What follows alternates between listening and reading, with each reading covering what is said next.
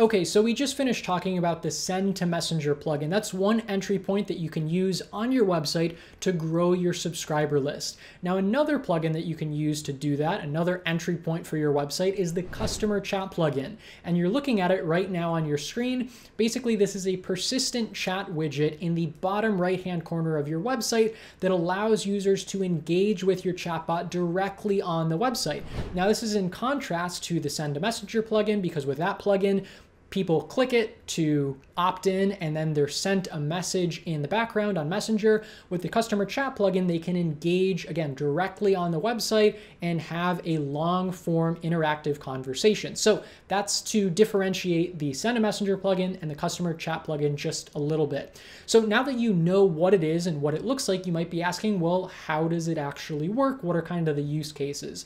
So for me, I would say the two main use cases are for automating frequently asked questions, no matter what business or vertical you're in, and then also specifically for e-commerce, really product recommendation.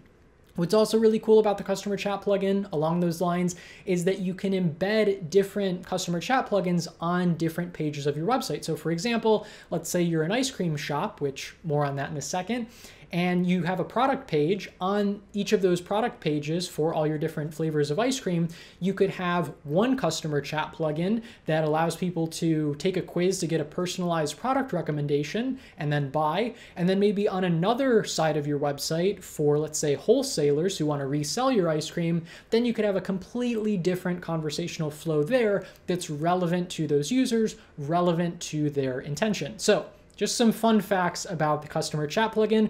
All that being said, though, let's dive into the actual tutorial and show you how to get it set up in 60 seconds or less.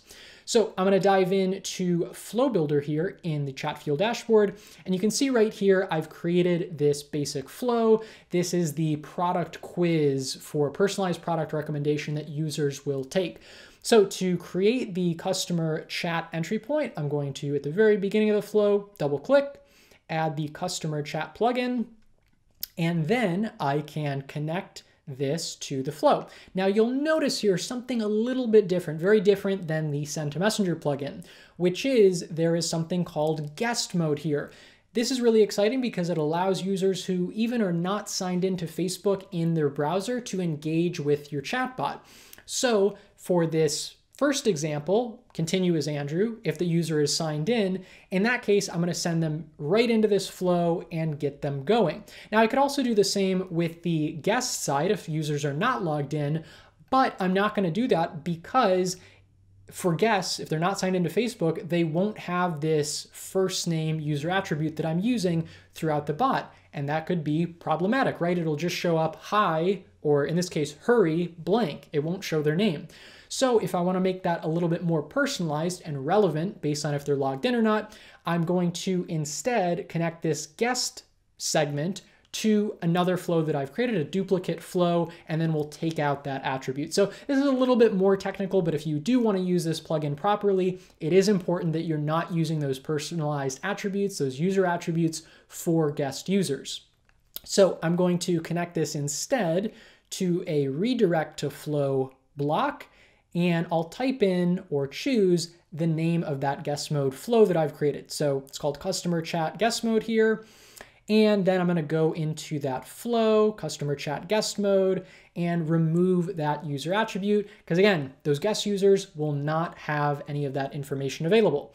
So I'm just going to zoom in here and we'll just very simply delete that user attribute and we'll say hurry instead, right? So again, very small thing. If you really wanted to, you could still connect both of those segments, the logged in and the logged out, to that message, but it's not going to create the best user experience. So now that I've created these two different message flows here, although they're basically similar, I am going to go back and we'll customize the Customer Chat plugin settings a bit and then actually embed it on the website. So I'm going to click on the plugin here, the entry point. For the website domain, just like I did with the Send to Messenger plugin, I'm going to enter in w3schools.com. And again, this is just the testing environment that I'm using. You actually want to enter your domain. For show on pages, if I keep this default setting here, it's going to embed this globally across my website. So if you don't want to do that, you want to edit this accordingly. For example, if I only want to embed this on my product pages, since this is the product quiz, if you will, I could type in, product / and then the asterisk, although I'm not going to do that only because I'm testing this on W3 schools. The web URL structure is a little bit different, so it's not going to work as expected. So I'll just leave it as the default here. But again, if you want to limit access to certain pages and certain URL structures, you would want to do this. And then I'll just keep the greeting message here, the default, which is, hi, how can we help you? But I could change it to something like, hey, do you want to take our quiz? Provide some sort of incentive. For the custom colors, this is neat if you want to customize the blue here in the customer chat plugin according to your brand colors. You can do that. You can get very specific with the, code of that color. I'll just change mine to black for sake of example. And then you have some additional settings down here, like if you want to display this on mobile or not, etc. So now that we have all of that set up, I'm going to click copy code. And then we will toggle this switch on to set it live, and then we'll just embed it on our website. So I'm going to zoom out, replace this previous script that I had as a placeholder, paste that in, click run, and voila, there we go. We can now interact with the chatbot.